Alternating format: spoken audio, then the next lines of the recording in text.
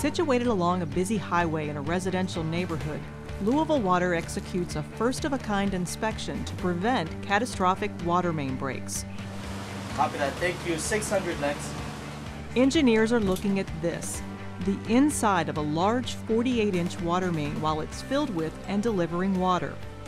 They're using a tool called Sahara to analyze the condition of the water main. Through a partnership with Pure Technologies, Louisville Water gets real-time data of how this main performs. The water main, made of cast iron, follows Eastern Parkway. It was installed in sections beginning in the 1920s. Louisville Water began operations in 1860, and by the beginning of the 20th century, the water company was starting to grow. This 48-inch main provided a larger and more reliable supply of water. In the 1990s, Louisville Water cleaned and lined the main, but until recently, the technology to inspect the main while it was in service just wasn't there. Transmission mains carry millions of gallons of water, and emptying them to get inside for a look is costly and interrupts water service for thousands of customers.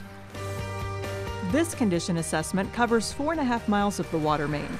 The Sahara tool is an acoustic sensor that uses the flow of water to move it through the pipe while listening for potential leaks, all without interrupting water service for customers. O-ring's still there. Along the route, crews installed 15 access points to the main.